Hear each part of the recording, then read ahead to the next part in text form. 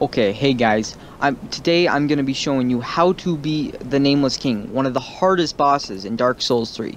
Okay, so what I use is the Farum set and the Grass Crest Shield to replenish stamina, and the Carthus Rouge with Dark Sword, because that is really helpful for me. But I also got the Bloodlust from Mound Makers, and you see what you're gonna do is you're gonna go up, you see him swooping. Okay, pull out your Bloodlust, stab yourself. See, wait. I ain't done yet. You thought I was done. See, he's gonna come up. See how he attacked me right there? That means he's dead. He's dead. He ain't gonna spawn. Nope. He's dead. There you go. You beat Nameless King. Good job.